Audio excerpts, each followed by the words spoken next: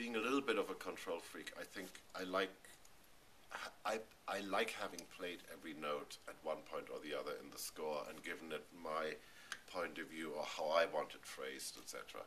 And that only goes so far because I'm not a violinist. I'm not one of those great virtuoso musicians. I mean, people always think because I'm a composer, I'm a great musician, but there's a difference between an interpreter and a composer in a way. And so I much rather get great interpreters in, like a great violinist, a great cellist.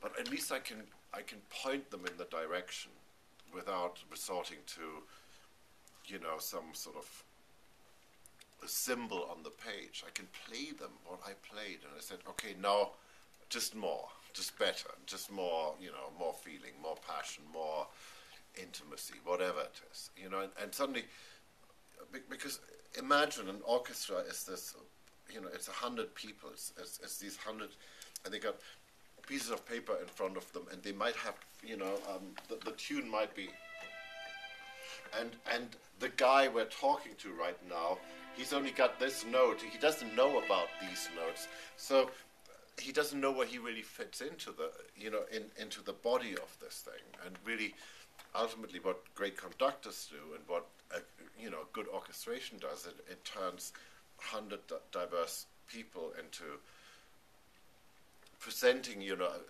directing their emotion in one direction, which is what makes music so incredibly powerful.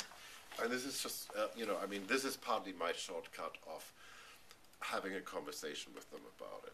But when you compose and you're ready to show what you want to do, you look at the footage and yes, you work off of that. Absolutely, and quite honestly, the way this stuff works as well, it's still old-fashioned enough that at the end of the day it will print out, okay, this is a really bad representation because I haven't looked at this, but it will print it out for the musicians.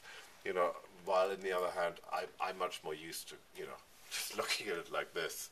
I can actually make head or tail out of that.